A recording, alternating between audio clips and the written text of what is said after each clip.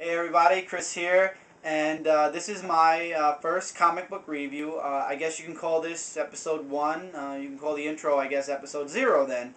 And before we get started, I'd like to mention something about my comic books. Sadly, there are no comic book stores around my area, and so most of all my comic books I get via the internet. To be more precise, midtowncomics.com. I'll put a link up here, or I'll put a link up to the site on my description box. And that's where I get all my comic books. They do great service. Here's the thing, though. The reason I mention that is because my comics I ordered from last week have not arrived yet. They're probably going to arrive tomorrow. Today's Sunday. I don't know when I'm going to post this video up. And usually my comic books get delivered on a Friday or a Saturday. I don't know why there was a delay. Maybe there was a problem at the post office. Whatever. It happens sometimes. And I guess I will be getting my comic books tomorrow. So instead of doing my comic book review on comic books from last week, I'm going to be doing my comic book reviews on comic books 2 weeks ago. I was originally going to do that anyway. I do, however, have another comic book that was suggested to me by one of my friends that I picked up. I picked up the first part of the series. And I did get one comic book from this week, and I'll explain why. Basically, I got two. I had to order this comic book separate from the others, and you guys will understand the reason afterwards. And I'll review that comic because I did look through it. That look indicates it was really. Anyway, okay, so as you guys can see, we have a huge pile. We have a nice sized pile of comic books here. There was a lot 2 weeks ago that I picked up. So let's get started. Remember, these comics are from 2 weeks ago, so if you want to pick any of these up, you got to go 2 weeks back. Now, first comic book. I'm going to go from Marvel to DC in this review. Sometimes the comics will be random, sometimes they'll be categorized. I only order really from Marvel and DC. Very rarely do I order from what I'd like to call the other non-mainstream comic companies. Anyway, first comic book on the review. Anti-Venom, New Ways to Live. And this is part 2 of 3. Part 1, really fast, got me interested. I was interested to just see what Eddie Brock was doing. Anti-Venom is, of course, Eddie Brock. And, you know, I was watching it, and it kind of interested me. I was like, okay, let's see what this comic series is, because I collect Amazing Spider-Man. Figured maybe this would have something to do with it. Of course, it doesn't. It's all about Eddie Brock. You know, his anti-venom powers are for healing. First of all, before I get into this story, I'm not for the anti-venom. I think there should have just been one Venom. It should have been Eddie Brock. I don't know why they gave the Venom suit to Gargan, who is also known as the Scorpion in the Amazing Spider-Man. I won't get into that. I think at some point Anti-Venom should go and it should just be Venom. My opinion, if you guys like Anti-Venom, that's great. I don't know. I just can't get used to that. I mean, Carnage is dead also, so your preference. I'm behind the story.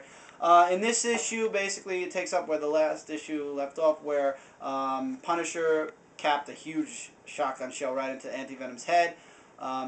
He thinks he killed Anti-Venom. Of course, he didn't. You know, a little coming out of this. You know the costume. If you know Venom, you know how the suit works.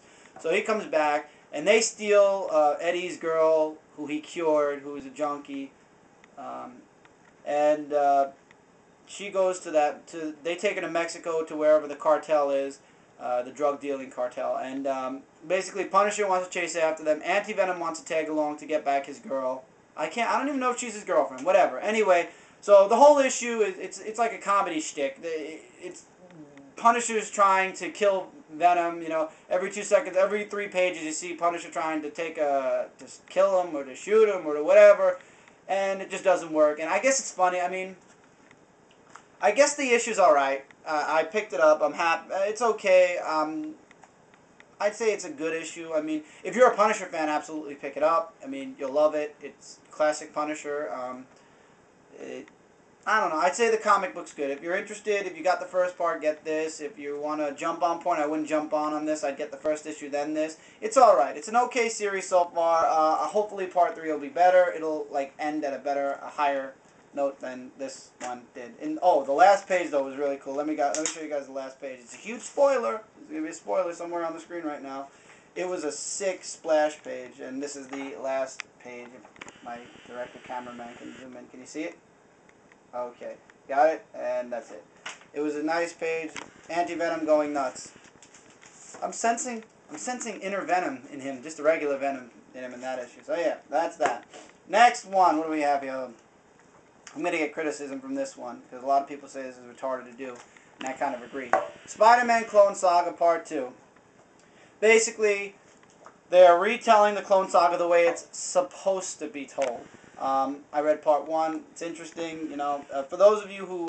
I love the Scarlet Spider-Man, by the way. When I was a kid, I always got the Scarlet Spider-Man comics, you know. Always picked it up. I don't know where I put them. They're somewhere around. This is back when I was a kid, and I just bought comic books for the pictures and stuff. Anyway, it's good. It's alright. I think they should have left the Clone Saga in the past. I really do. I don't see the whole bringing back Ben Reilly thing as an important thing from Spider-Man right now. You know, I think they should first come back from that Mary Jane tragedy they did and stuff like that. But if you didn't see the first Clone Saga and you want to jump onto that, I guess start here. If you read the first Clone Saga and want to see what they're changing, which really, it's up to you. It's here. A lot of comic collectors say don't get this. It's not really that good. I guess it's all right. It's up to you. This is like an up to you thing. I'm buying it just because I don't have the original, just to see what the Clone Saga was about. It's all right so far. It's okay. 4 more issues. We'll see how that goes. Okay, what's next? New Avengers number 58. Luke Cage had a heart attack in 57, and he has. For those of you who don't know Luke Cage, he's invulnerable. You can't you can't hurt him at all. So how are you going to operate on somebody who's invulnerable? Well, the Dark Avengers have a machine known as the Power Drainer. So basically, Luke Cage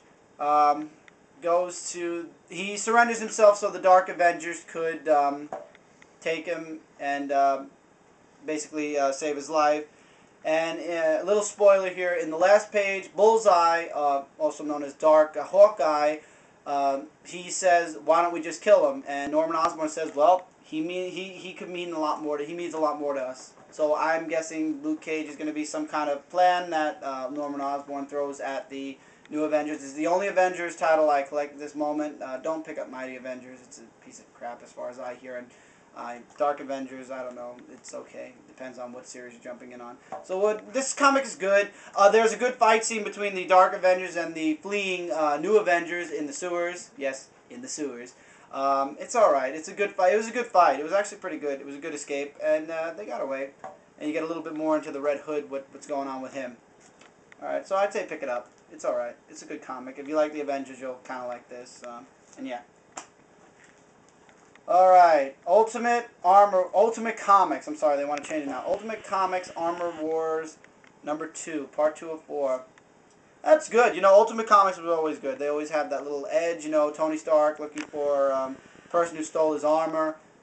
He goes off, he finds a few people who have been stealing his armor, you know, little ring of people who've been taking his armor and selling it. He's trying to find out who the main guy is, you know, find out and get all his armor and ship back. So it's good. It had a moment. It had its moments. The last page was good with Tony Stark going up against a female Iron Maiden, I guess, thing. You can see I'll show you guys the last page on this one. It was pretty good. It was pretty epic. It sets up for the next issue. Here's the last page. Nice splash artwork. See right there. I'll try to give you guys some inner artwork. Like I said, this is my first issue. This is my first episode, so bear with me the first few episodes. Things will get better. Work on a few things, you know. Me and Mike will work on a few things, see how things go. So would I say pick this up? Absolutely. It's a good comic, good work, and stuff like that. And as I'm being told, we're at 9 minutes, so I'll take this, because we're on YouTube and we have a 10-minute rule, I will take this into part 2 with the next comic book. So I will catch you guys in part 2 of my episode 1 comic review. So I'll catch you there soon.